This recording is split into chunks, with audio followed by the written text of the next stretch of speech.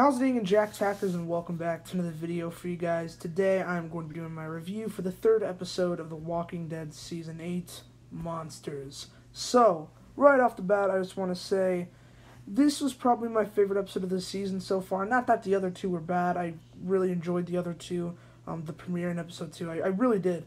But this episode I just had, I felt like it had so much more, I don't want to say substance, but just so much more excitement, I guess you could say, and resolution, if that makes any sense.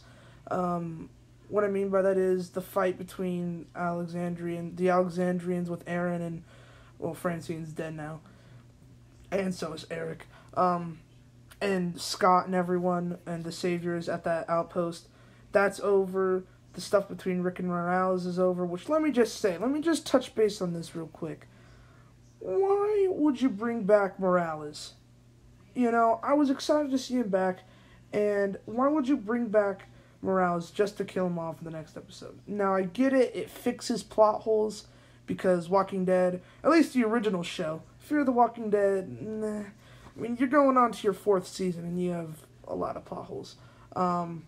Which, I mean, they can be resolved, but this fixes one of the major plot holes, bringing back Morales so we know what happened to him. As a matter of fact, they give him a whole line of dialogue to explain what happened to his family and how he joined the Saviors and all that. So, yeah, it kind of fixes a plot hole, but I hate Daryl, too. I hate Daryl. And I want to just talk about this, too. The relationship with Rick and Daryl this episode just felt off. Because you could tell every time, there was the Savior hiding behind the tree, and it was only one Savior, and it was a younger guy, and Rick tries to make things fair. Rick doesn't, do stuff when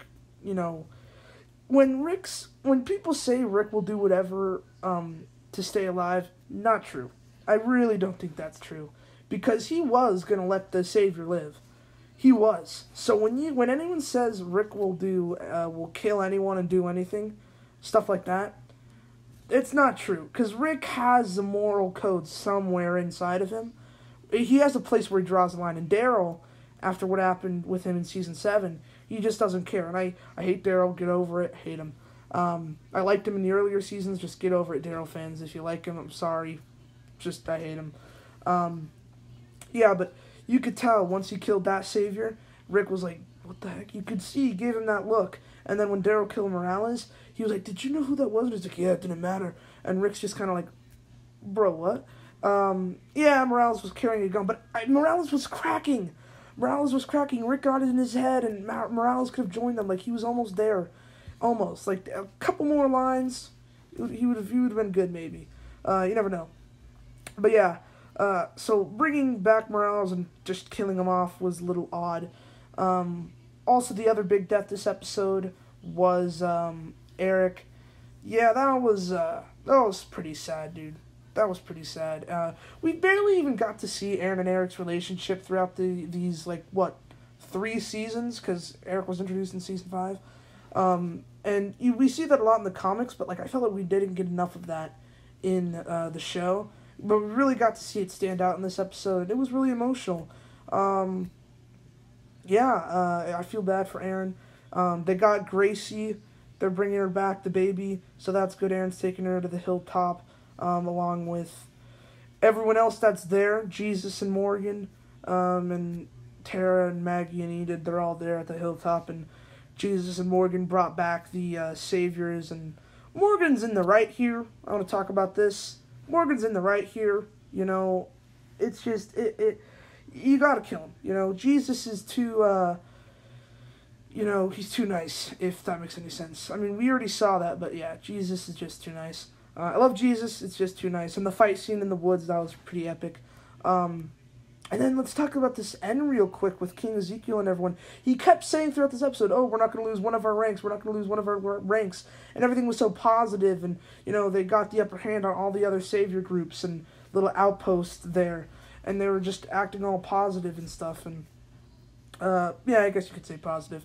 And then at the very end, Ezekiel's like, oh, crap, and, yeah, the Saviors are up there on these, water towers, I guess. I don't know what you would call them. type things, and they're shooting down, and then they kill a bunch of Kingdomers, like a bunch of people. And you can see all of the Kingdom people, what do you call them? I don't know, Kingdomers, I guess. They're all trying to surround King Ezekiel so he doesn't get shot. And you could see them getting shot. And I don't know exactly who died, but I think I saw the dude with the red hair die. I think. We know Carol isn't dead. And yeah, it's a lot like the comics. King Ezekiel loses a lot of people. Almost himself. He almost loses his own life. So yeah, I don't know who died, but I'm sure some people did. Yeah, Shiva. Oh, I'm scared about Shiva. Anyway, out of 10 for this episode, I'd give this a 9 out of 10. I really did enjoy this episode. So yeah, 9 out of 10 for me. Let me know what you guys thought of this episode down in the comments below. Like the video if you liked it. Subscribe if you're new, and I will see you in the next one. Peace. Boo!